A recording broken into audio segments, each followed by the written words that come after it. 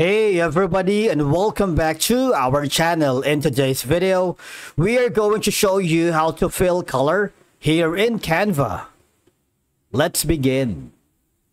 Now, the first thing that you need to do is to log in using your credentials. If this is your first time in Canva, I want you to click the sign up option, and from here just follow the on-screen instructions and you're good to go. In Canva, you can fill elements like shapes, text, and backgrounds with color. And it is a powerful tool for enhancing your designs. Once you're logged into your account, you can start by selecting a template that you wanted to work with. You can choose social media, business, print products, marketing, or video. But if you want to start from scratch, just click the Create a Design option. In my case, I'm going to be choosing the social media. I'm going to click on YouTube thumbnail because after recording this video alongside with the thumbnail, I'm going to upload it in our G+ YouTube channel. Now, first off, I'm going to click on a specific file here. All right. Now, one of the ways for you to fill color here in Canva is filling color in shapes. For you to be able to do that, I want you to hover to the elements that is found in the left side panel of your dashboard. I'm going to the shapes right here.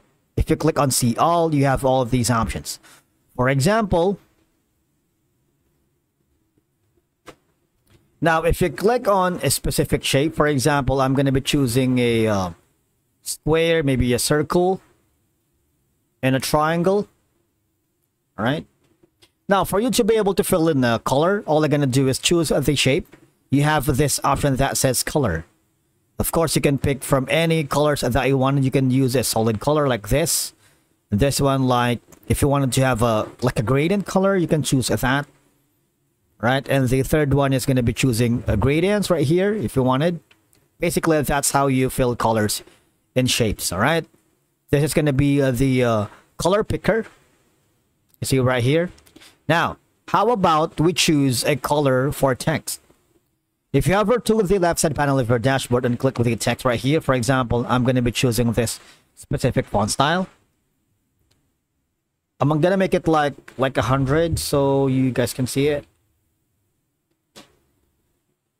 Now, similarly to the approach of our color picker, click this, click the text color, and of course you can choose from the document color such as this one. Right here. You see that? You'd be able to choose the color. Of course, you can have a different sizing. If you want to add like a border on that, you can do so. And you can increase the thickness as well. Now after that, if you wanted to fill color for the background, you see, if you click on the back, you'd be able to see that it's white, right? If you put in a different colors, you'll be able to put or fill a color in the background as well. You can choose multiple options here, right? Depending on your preferences and style, right? Now, the next is we're going to fill in colors. Now, this time using the frames, all right? Go again to the elements, click on frames. If you can't, you see the frames right here, click on that.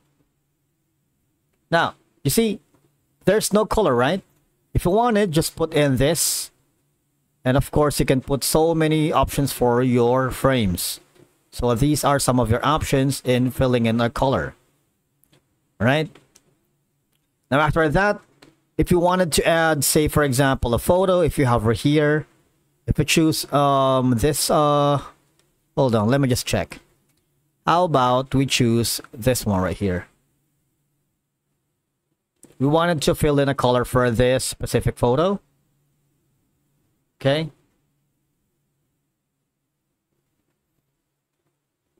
Click on edit. There's going to be an option for that. And you see the effects. If you click on it, you see there's going to be a lot of options. You can choose the dual tone wherein you can fill in different colors. Custom. You can intense the highlights. For example, choose another color. You see? You can choose cherry, pop, mustard, amber, peppermint, coral, dawn, dusk, and a lot more. Mint chocolate, myrtle, sepia, classic, and mono. So there's a lot that we can work with in terms of the filling in colors, right? Now, not only that, if you go to the elements and you choose something like graphics, you see this. If you click on the stickers, for example, this one right here, you see your options is kind of limited because if you check the border style, you have the border weight, but you can't fill in the color. See that the color is only your options for this one. Now, in terms of the gradients and transparency, you can of course click on the transparency to kind of like make a faded effect here in this section.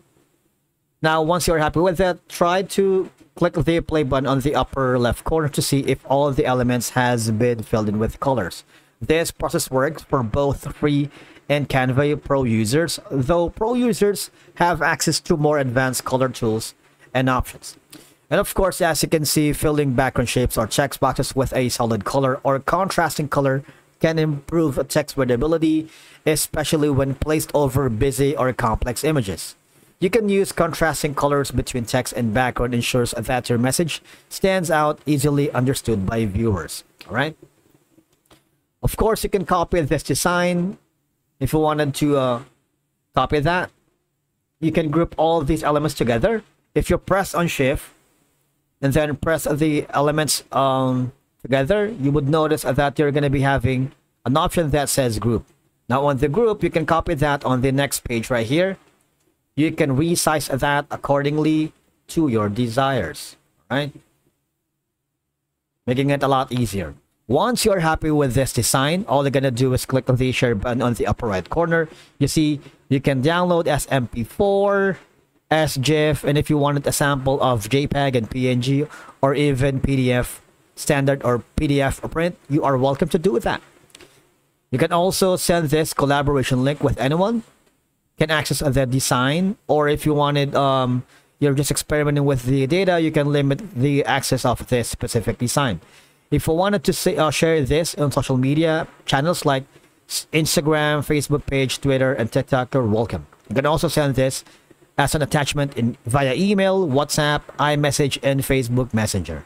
And that's it for today's video. Thank you so much for watching. We will see you again in the next one.